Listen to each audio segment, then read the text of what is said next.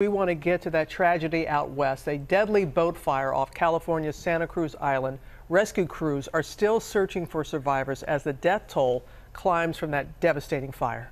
Will Carr is at the Coast Guard station in Oxnard with the very latest. Good morning, Will.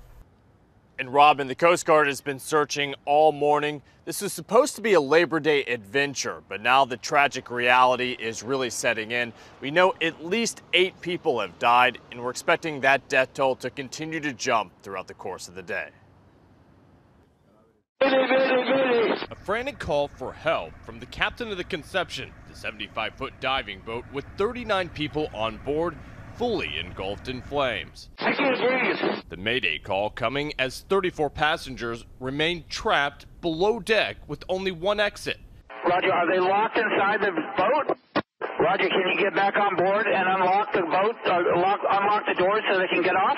The captain, the only one left above the flames, with no way to battle the blaze from his position. You don't have any firefighting gear at all? No fire extinguishers or anything? 5 crew members, including the captain, jumped to safety, escaping in a dinghy to a boat anchored nearby. As Bob and his wife Shirley Hansen tried to help the frightened crew, they looked over and saw the Conception in a blaze of fire, with small explosions happening every few minutes from what they believe were the dive tanks. While the surviving crew members got medical attention on shore, family members of the missing gathered to comfort each other and wait for any sign of their loved ones. Very surreal at the moment. This morning, more than 24 hours later, divers are searching in difficult conditions, nearly 62 feet below the surface, with officials describing the wreckage as unstable as they struggle to recover the victims. The hope is that some of those passengers were able to jump into the water and swim to shore. The group was on a Labor Day diving excursion.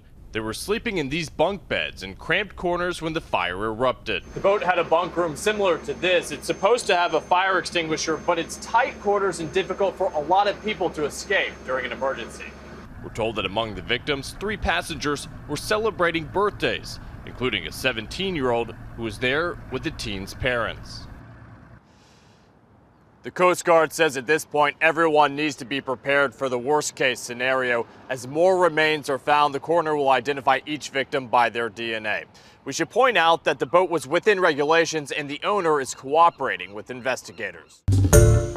Hi everyone, George Stephanopoulos here. Thanks for checking out the ABC News YouTube channel. If you'd like to get more videos, show highlights, and watch live event coverage, click on the right over here to subscribe to our channel, and don't forget to download the ABC News app for breaking news alerts. Thanks for watching.